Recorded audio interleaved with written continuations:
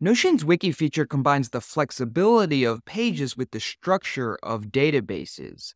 One view acts as a standard page where you can display any block wherever you want, and then other views display only the child pages that occur within that page, just as you'd see pages as items within a standard database. And like any database, for those views, you can choose a layout and assign filtering, sorting, and grouping rules among various other database settings. You can also create linked views of wikis just as you can create linked views of any standard database. And if you've seen any of my other resources, you know that my #1 rule is to utilize the structure of databases for all information in your workspace rather than freely entering content. So you can imagine how much I love the ability to do both within Notion Wikis. But there's actually a hidden capability of wikis that make them extra useful. It's the reason I recommend using a wiki as the top level page and the resources database within my bulletproof framework that's so widely implemented by Notion users. I'll explain that hidden feature along with some critical steps to take when initially configuring wikis, and within the description of this video,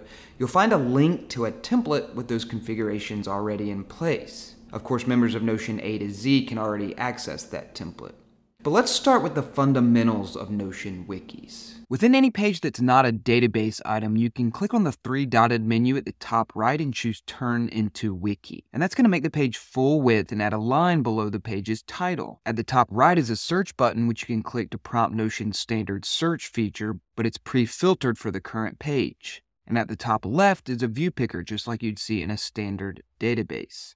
The default home view is that freeform page view that's unique to wikis. It displays all blocks within the page, including headings, callouts, and dividers, along with the subpages.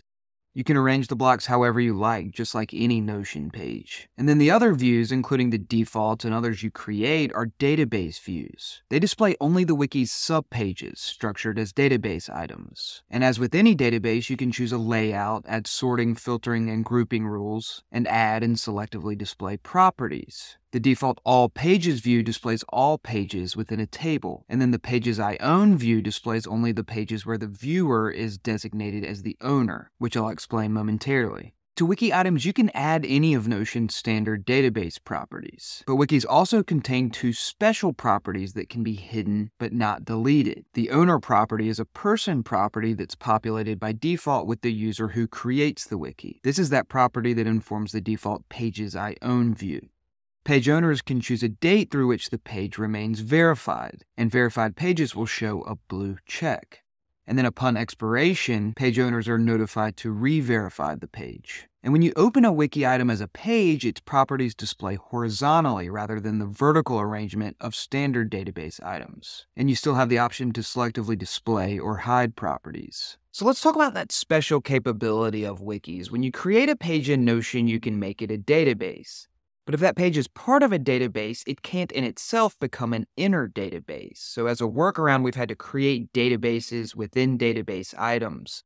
And that convolutes the workspace and really undermines my database-centric methodology. But wikis actually solve this problem. If a page contains a full-page database within it, when you convert it to a wiki, then that database becomes an item of the wiki. And that's enormously beneficial for managing master and secondary databases within a workspace. But there's a critical caveat to using databases as items of a wiki. You have to have a full-page database in place when you convert the page to a wiki. Then after creating the wiki, you can duplicate any database that's already in place, but you can't bring one in from outside the wiki. The latest version of my Bulletproof workspace uses 2 wikis. The first is the Resources database, which is the catch-all database for documents, non-master databases, and items that don't fall into a master database. And then the top-level HQ page contains all contents of the workspace, including Resources, which is a wiki, and other master databases. So that means in addition to having databases within wikis, we have a wiki within a wiki. Resources is a wiki and an item of the HQ wiki.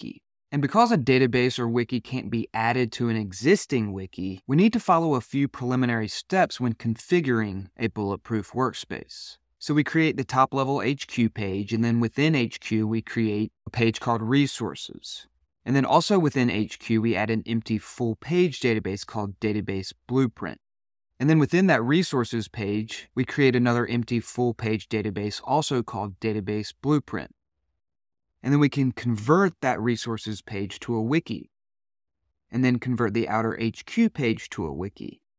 And that gives us a wiki within a wiki, and each of those wikis contains a boilerplate database that can be easily duplicated when we want to add a database as an item of the wiki. So for you to add to your workspace or reference for validation after doing it yourself, I have a template available with these configurations already in place. And of course, it's available to all members of Notion A to Z, along with the full bulletproof template with all of the related and templatized master databases. If you haven't joined A to Z, we'd love to have you on board so you can make the most of Notion.